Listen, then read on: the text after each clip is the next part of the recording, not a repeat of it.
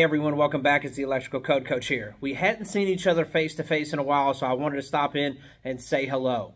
And today I want to talk to you about the number one thing that I am looking for in an electrician when I hire, or if I'm coaching somebody who's hiring somebody. The number one thing that you want to do if you want to be an ideal hire candidate, an ideal electrician, an ideal lead man, or an ideal right-hand man, is the number one thing that I'm looking for is someone who is willing to call when they don't know what they're doing.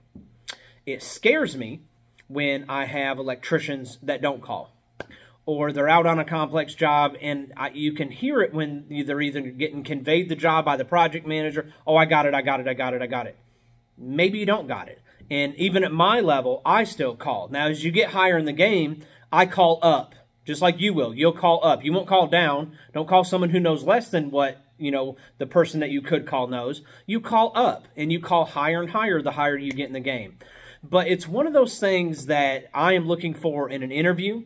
It's one of the things that I'm looking for when we first start hiring and working with someone, is that do they know when they don't know what they don't know?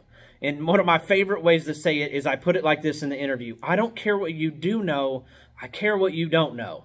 And more importantly, I care when you know that you don't know and that you're willing to call. And I always try to phrase it like this. So, I'll be in an interview with someone and I'll say, so tell me, about, and I let them, tell me about stuff. And I say, so if I put you on a panel change with a phone, you could get it done. Oh, yeah, I could get it done. And I always gauge their response. I want to know if they're going to be willing to call. That is the number one characteristic that I'm looking for in someone, is someone who can call. The last thing I want is you to know it all, or you to go out there and assume, because assuming is not good. We all know what assuming does. And we don't want to assume anything ever in business, especially in electrical. It's very expensive. It's very costly. Oh, I thought I could use this type of box. Well, you can't. I thought I could use this type of fitting. Well, you can't. I didn't know you had to use a Myers hub. Well, you have to. And when you're, in those certain situations. And it gets very expensive, and the most dangerous, costly, frustrating thing out there is when there's an electrician who just thinks he knows. You may not know. And what's so funny is the more skilled they are, the more cautious they are. They may not call as often, but they're cautious when they're out on the job. They use their other colleagues while they're out on the job, and they're just cautious about what they're doing. They're saying, hey, now, let me look at this installation for just a minute. Because you get out there, you get in the middle of the job, you get to rocking and rolling, you can forget the simple things. You forget the basics, but remember the complex. But the basics are the expensive things. I forgot this bushing. I forgot this fitting.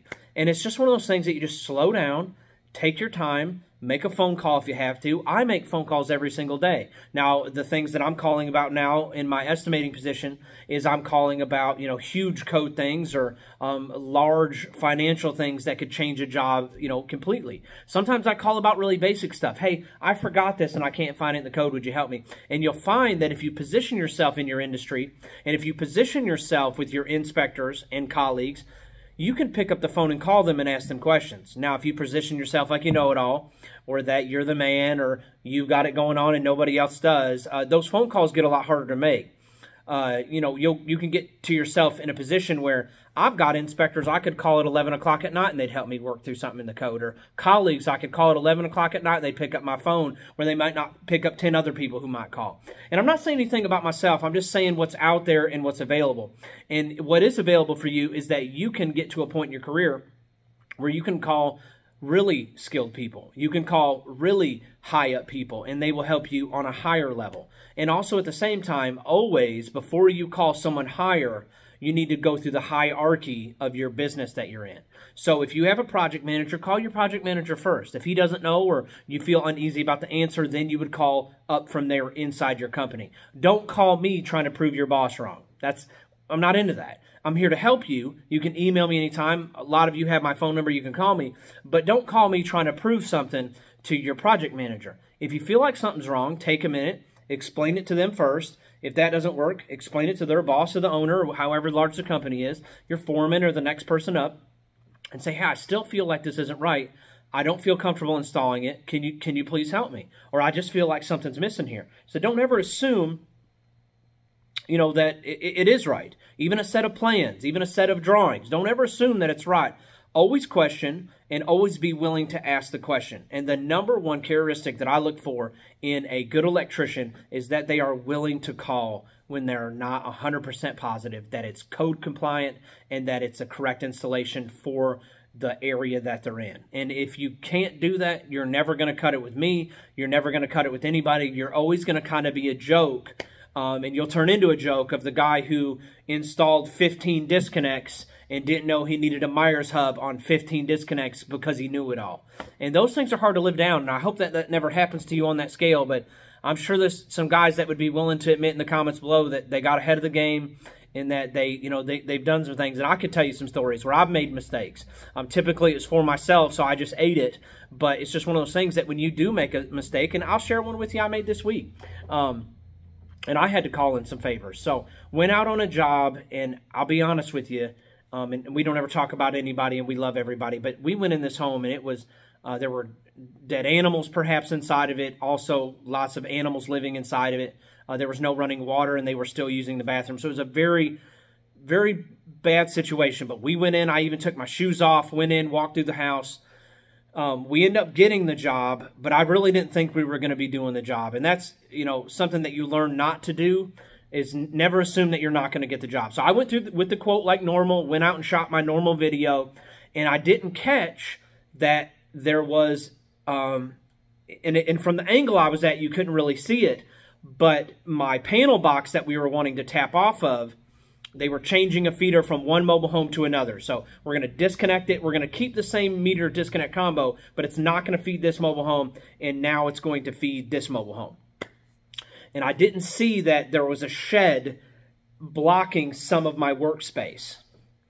And we ended up having to move it. And thankfully, it didn't cost us any more money because it made more sense to move it for the piping situation. It would have took them 4 hours to try to figure out how to pipe around that thing. And I don't know how you'd have sweat 2.5-inch 90s in there and made it work. They would have had quite the crisis to do that because it ended up being where that meter disconnect, the utility side, was on the side that we wanted to come in on. And I don't catch everything during an estimate. I just make sure they have a big enough budget to do it. And then we have project managers and we have great electricians, and they go out and make it work. I just make sure they have a good enough budget. And on this one, thankfully, we quoted it really high just to make sure that we had plenty of budget, and we're still going to come in way under budget.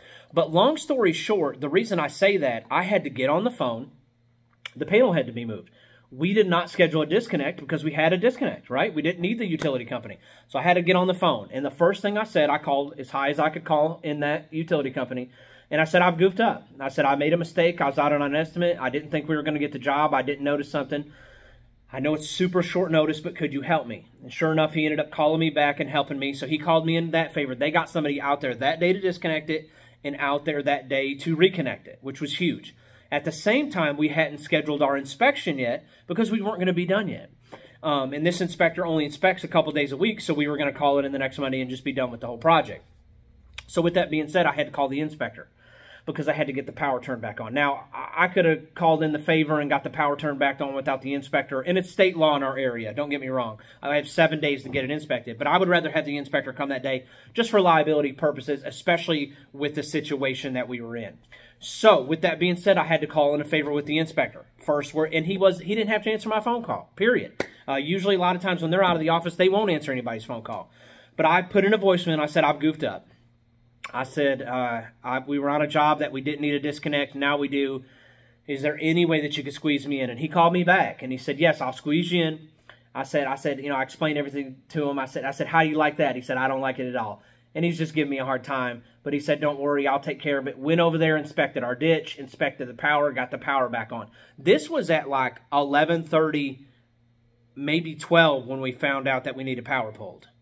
And they got it back on by quitting time. The boys didn't have to stay late, for that reason anyway. So just don't ever assume, and this is how I've started dealing with problems, whether it's a problem with one of the code coachers on my website, whether it's a problem that I have in the field. Assume that you're wrong and then get busy trying to find out whether you are or not. Assume it's your fault. Oh, it's my fault. Well, how did I goof up? You're going to make mistakes. You're going to goof up. But where you don't want to position yourself And these two examples are perfect. If I would have positioned myself to this engineer at the power company, or if I would have positioned myself to this inspector, neither one of them would have took my phone call in the middle of the day, and neither one of them would have pulled strings for me to get this done and get the power back on in the same day.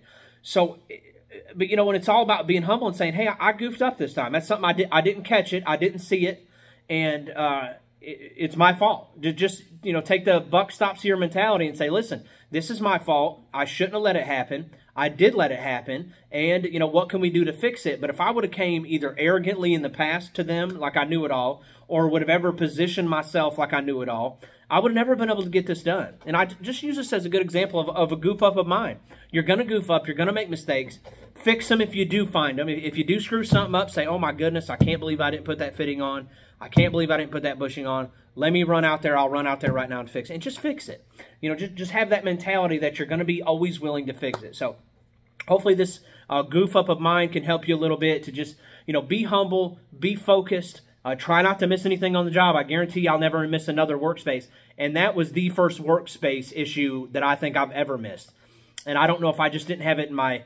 I really didn't feel like and this is not an excuse, but I really didn't feel like we were going to get the job, which was mistake number one. And for two, I should have took more time while I was out there at the pole really hooking it in. With us not having to disconnect power, I wasn't as focused on, you know, that aspect of it. I'm like, oh, we're leaving that disconnect there. We'll just pop out of this disconnect, boom, boom, boom. Well, sure enough, it was thankfully it didn't cost us anything, but it did cost me a favor. I hate to call in favors, right? So it's just one of those things that I want you guys to be aware of, that you're going to make mistakes. The biggest thing is to call on the front end, pay attention on the front end. I guarantee you I most likely are not going to be making any workspace errors in the near future. So I hope that you guys are getting value from the channel. I pray that you will take that value and add value to others. My bargain is that you'll take any value that I give you or add to you, and you'll turn around and give it to others. And that's when you multiply your goodness. You can take your goodness and multiply it to other people who can multiply it to other people who can multiply it to other people. And ultimately, we can get that much closer to our Project Zero